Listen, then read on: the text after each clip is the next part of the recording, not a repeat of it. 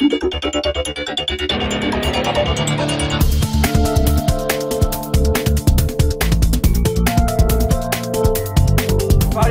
to GameSpot presents Now Playing. Today, I think this might be our very first 3DS Now Playing, and what better way to start it off than by doing a Now Playing for the Legend of Zelda Ocarina of Time 3D, a game that comes out in a few short days here on the 19th. Sunday, You've been playing this game. So much playing this game. So much Ocarina of Time. Really enjoying it.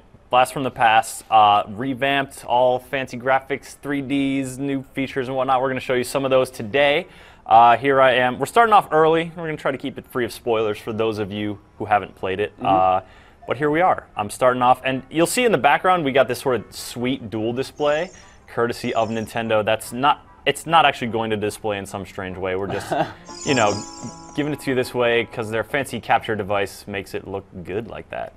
And so here we are in Kokiri Village, Forest, sorry, and young Link descends for his days constitutional, I suppose, is a thing to say. Here's my friend, Saria. What? It's true. So I've already played a little bit here in the beginning of the game for those of you who are familiar. Strange things have been happening with the forest. I gotta find a weapon, and I need to buy a shield. Well, I already got my weapon. Yeah. Oh, nice. You got your sword. And now, as you can see, like, there's just a lot more greenery going on here. For those of you who may remember the Nintendo 64 version or have played it on WiiWare or its various other incarnations. Let's take a quick look around Kokiri Village here. There's Mido's house. I robbed him earlier, so I have enough rupees to buy a shield. You don't rob people in Hyrule. You borrow. You borrow. For an indefinite amount of time. And there's my friend Navi suggesting that I go see the Great Deku Tree. Thank you. That's very helpful. So we're getting a good look here of the updated textures, the updated character models, and what I believe is sort of an updated lighting system too. That's sort of yellowy haze up there. It just looks really, really vibrant. And here I'm gonna go into the shop and buy a shield so I can go get on with the action. But you know, once I start jumping around, you'll keep an eye out for the animations because those have gotten a little bit of a boost too. But you know, this is an adventure, and for those of you not familiar with it, you start off with, you know, it's like any Zelda game. You start off with not a lot on your going for you. So you kind of got to get your arsenal together. I went through a little maze and found the Kokiri sword. And now, using the lower screen, I'm just going to tap my gear subscreen to a humble tunic. Yes, I'm going to equip my child-sized wooden shield. And as you can see, all these spots are going to be filling up with stuff later on. We got items. There's just so much stuff that you eventually get. But right now, we're keeping it light. We're going to go see the Great Deku Tree. And we first have to go through this jerk, Mido. Mido. That's right. I have a shield and a sword, Mido. Step off. Good grief. Good grief is right. A wimp is still a wimp. You know, some people just are bitter. Mido among them. Mido, see you later. So long, buddy. So here we go. Adventuring into find the Great Deku Tree. Oh, a journey not without peril. Fortunately, I can trim this and pick up a Deku stick. Sweet stick, bro. And it does this, you know, equip thing. I'm gonna equip that real quick. Oh, nope. We're gonna see a little scene with Deku Tree. Oh yeah. And so, you know, you notice that the textures are, he looks like, you know, he's got tree bark on him, which is pretty cool. You notice that I chose Link as my name. In this version, you know, but in this version, as opposed to the other one you've been playing. Yeah, I've been playing as Big Hank. Big Hank. Verily thou hast felt it, possibly my favorite line in Ocarina of Time.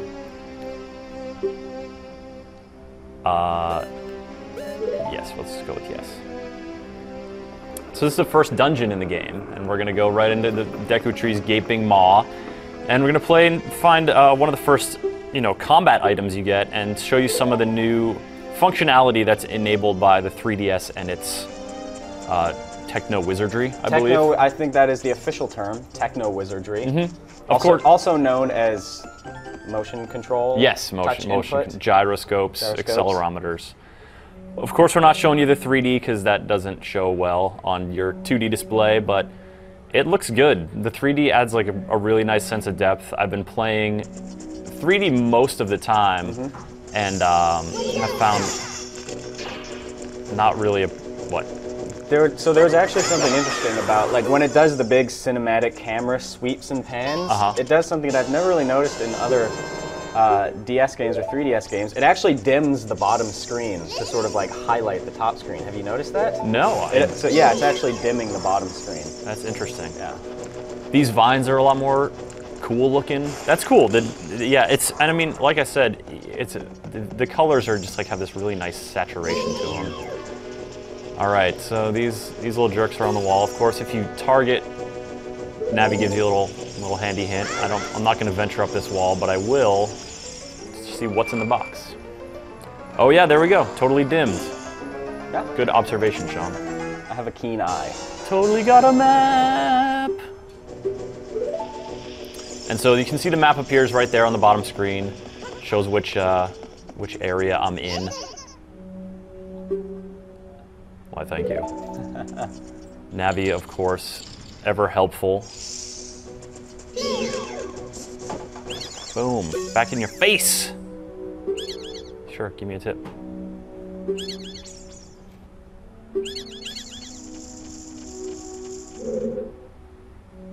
This is the first dungeon, so it is chock full of helpful tips like that one from that little Deku fellow. And I want to get that big box up there. So, ooh, go get it. Boom, let's do this. Oh, what's it gonna be? This is that treasure chest noise that some of you may remember obviously from most Zelda games. Oh, nice. Oh, sweet. But was also played during Nintendo's press conference by a full orchestra. Oh, you're right, yeah. All right, so here we go. We got the slingshot. I'm gonna equip this bad boy. Boom, that's as easy as poking the screen. I don't even bother to take out the stylus most of the time. I just poke it. It works really well. So now, So now you're actually using one of the new control options here, which is just moving the system around. Yeah, so it switches to first-person view for slingshot. You know, unless you're locking on and targeting, then you can shoot. Right. But then, you know, if you want to shoot like things on the wall, like Skulltulas and whatnot, yeah, you just kind of aim where that little thing is, and there you go. And it's really easy. It responds oh gosh, I want it to go up there. It responds really well. It's basically what I got out of it is that it's more designed for like small incremental movements than like the big like full 180-degree turns. Yeah, because you're gonna be. Oh, that was not really that worth it. You're gonna be, it's gonna snap right in front of you the way you're facing. So yeah, I can spin it around, but it sort of depends on my freedom of movement. Yeah. And also, if you're playing in 3D. It can get a little bit tricky because if you're not, if you don't keep that fixed viewpoint, then the 3D sort of falls out of sync. But it's really simple, and it actually, what you kind of might think is a little cumbersome is actually really kind of fun. So I'm just, boom. Nice. Nixing those guys. Nice work. Now, obviously, a normal 3DS you have at home would not have two cables sticking out of it. Right, so I'd have a lot more freedom of motion. A lot more freedom of motion. And that also applies, once I get up here, I'll show you, it applies to the like first-person view. So you can hold down the left button to sort of look around you. And here we get a look at a Skulltula looking nasty. Just a lot gnarlier than its predecessor was. And that's true for a lot of the villains. They just look meaner and grosser. Like I'm in a pretty grim area in my other playthrough, and some of the enemies are like downright creepy. Yeah. And it's really satisfying because it just makes it all the more fun to vanquish them.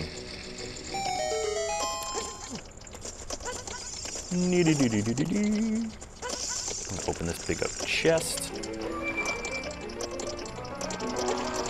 Ooh, the music is so dramatic. And that's one of the things that, it sounds really great coming out of the 3DS speakers. It also sounds really good if you, I play with headphones on this because it's not my cleanest combat effort, but, oh yes. And then, of course, you can play with fire a little bit. Let me get my oh so flammable Deku stick out. Might as well equip everything I have while I'm at it. Why not? Here we go. This is one of the, playing with fire is one of the puzzle sort of elements that you see a lot in Ocarina. And I'm gonna go get this little treasure chest over here. Nope, you know what? Not worth it. I'm gonna keep going. You know, normally try to get every chest in the dungeon. It's a good idea, but come on, go out the door.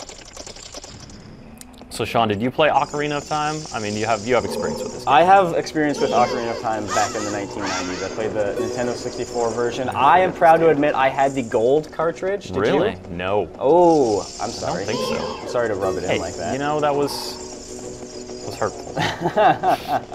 But yeah, it's like, it's amazing that a game I haven't played since the 1990s can still have such a nostalgic effect. And now I'm going to show you what happens when you leap off a huge cliff. Oh no! Yes, you can totally progress in the dungeon. And now, I won't play this too much further because I want to hop out to another area to show you folks, but this is what we call a golden skulltula. And you shoot these guys, you get these things, tokens, and you have to kind of work your jump to get this one. But you collect a bunch of these throughout the whole adventure. There's 100 of them. You can get stuff like, you know, bigger wallet, a little item that helps you find secrets. Very handy. Just listen for the telltale scratching. Oh, okay. And you should be all set. All right. Deku Nut. Throwing the Deku Nut freezes the Deku Baba, I believe is the name of that one. And now it's time for more fun with fire, but that takes a little while longer. We don't have a whole lot of time here on this Now Playing, folks, so I am going to jump out to another part? Yeah, we're gonna take time travel, would you say? Sure. All right. Yes, well, I've got a song to accompany my time traveling. If you'd like. Pray tell, You're do play it. probably wondering why I've got this ocarina in my hand. Well, it's to play sweet, sweet music. Lay it on us, buddy. All right.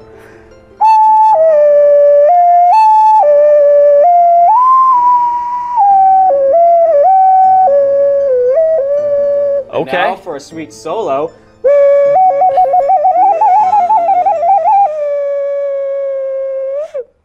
You like that? That was pretty soulful. That was very soulful soulful. playing of the ocarina. Also, that is just like a super annoying sound. He was practicing that for about 20 minutes before we started this, folks, Come and I'm on. really surprised. Why are you ruining it did not the come magic? to blows. I just, wow. All right, fine. I want to show you guys Ruin it. another new feature of the 3DS version, and that's this little wibble wobble stone over here. I believe it is called a Shake-a-Stone. You can take a little peek in this thing when it's glowing, and it has new hints for you on how to progress. Cool. Which is really nice. I mean, so you've got, you know, Hyrule bonus inside the Deku Tree. So we were just in there. Let's see, you know, let's see how I would have cleared the cobwebs, which was the thing I was just about to do. Okay. So it just shows you a couple video clips of what to do. Oh, okay. And there you go. And then, you know, I can see... Wait, now are these for areas that you have already been to, or... Yes. How does this work? So, I mean, so I get into Hyrule, right? Okay. And there's, you know, there's only 5, it's 5 of 25, there's only 5 tips here, but as I progress in the game, it'll show me more tips. Oh, okay, I see. This is show me how to get through Kakariko Village up to the mountain trail, talk to that guard, and then, you know, do what? So you can find these in a couple places. There's one here, there's one in the Temple of Time. Yeah. And they're a handy thing because if you remember, like, it's not, Navi makes it pretty clear, like, what you should generally do next, but listen. Yeah. Hey, and hey, listen. Listen. And there is definitely like some leaving it up to you to decide. Okay. Like, you know, you have to take your adventurer's intuition, use the clues available to you to figure out where to go. And in this case, you know, one of the clues, if you look in the bottom right when we get out to Hyrule Field here, it's this sort of pulsing dot right there. It's, let's see, map. Make that a little bigger. The pulsing dot is Death Mountain, which is where we go next, because in this save I have beaten the Deku Tree, gotten the Spiritual Stone, talked to Princess Zelda, and gotten a little ocarina. Sean, shall we have a little duet? Oh, yeah, I'll lay down a mean solo here we go. Right here.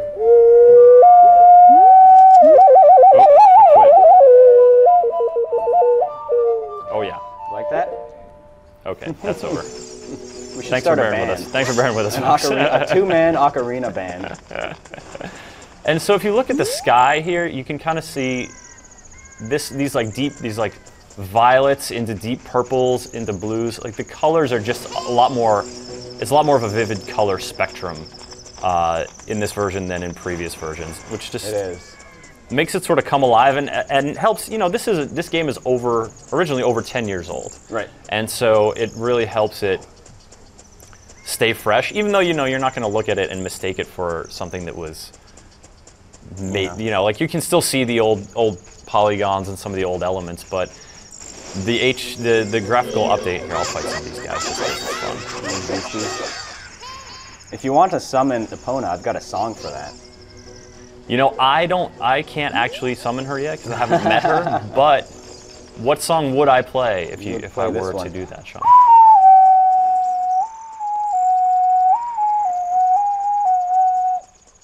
That was better. Yeah. I'd say that was better than your Song of Time. I would say that was fantastic. I mean, you're not a modest fellow. No, not by any stretch. We'll say that about you. I'd probably say that was the best Ocarina rendition of all time. And so, for those of you who aren't super familiar with the Ocarina here, it's this thing you play. You get a couple songs, which are handily listed here. We've got a couple here, Soraya, Epona. These songs all accomplish different things, and some of they eventually end up serving as like a locomotion thing. They also help you unlock secrets and what have you. And so it's a really neat musical element of the game. I'm gonna go up into, this is Kakariko Village, and one of the things you might notice here is the houses have like a lot more, they have posters on the side. Of course, they're in the normal Hyrule gibberish that you can't read, but the exteriors of buildings and the interiors of buildings are another thing that's gotten a real graphical upgrade, and especially this one, which is the Sheikah's house. There seem to be a lot more objects inside them. Yeah, definitely. And if you look around here, hello, sir. Would you like to speak to me? Wow. No, I didn't have any parents. Okay. Thanks for bringing that up. Thanks a lot. That guy's full of fun facts. But if you look on the wall here, like you see pictures of that hammer smashing bricks and switches, and these are like all pictorial handy things that are tips for dungeons later on. And here's even a whole map of Hyrule.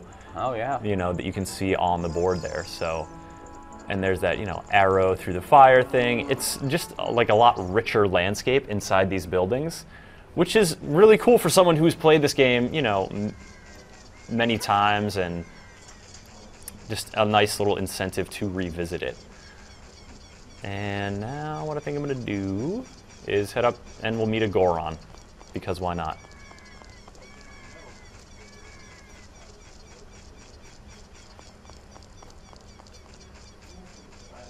And so this is one of the things about these adventures. As you see, I'm walking by all these houses, but not, like over the course of, this takes tens of hours to play through. Here's this dude is hiding out because he's supposed to be building stuff, but that empty shop becomes a place you can buy stuff later on because of events in the game. And one of the most obvious events in the game is you don't always play as little kid Link. You play as adult Link. He grows, 3 sizes and wields a bigger sword and a whole bunch more items and travels a land that is significantly different than the one we are currently traveling through. And that time travel, yes, the Song of Time is not just something that Sean gave you a wonderful rendition of earlier. And it is that, a wonderful rendition. God, you die. Sorry, I get angry at those things. You get into it. That's fine. It's just a little bit feisty. You put a lot of yourself into your craft. Mm-hmm. That one gets to live. Yeah, I'm gonna let him live. He was the baby after you killed his parents. I'm gonna let him live so he can grow up and become my worst enemy. Now here's a fun little tip for you guys that I just actually picked up recently. If you see Navi go somewhere and she turns green and you can't target her and interact with it, there's a couple things it could be. Let's see, which song do I want to play here? One of them is you can play the Sun Song. Y-R-A, Y-R-A. Yep, that's what it sounds like.